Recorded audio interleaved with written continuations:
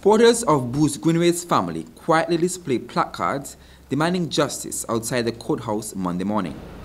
The door to the courtroom heavily guarded by police officers. Their colleague, 44-year-old police constable Jason Modest, is one of the 4 suspects charged with murder.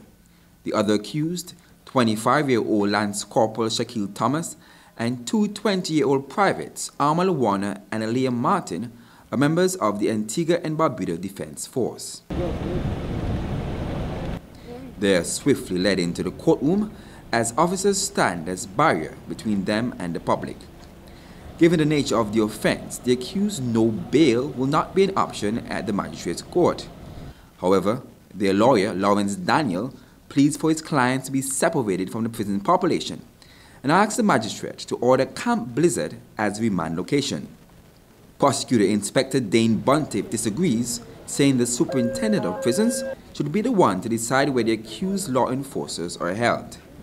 Magistrate Nayo Emmanuel Edwards, who believes the suspects will be safe in the maximum security wing, remands the security officers to Her Majesty's prison.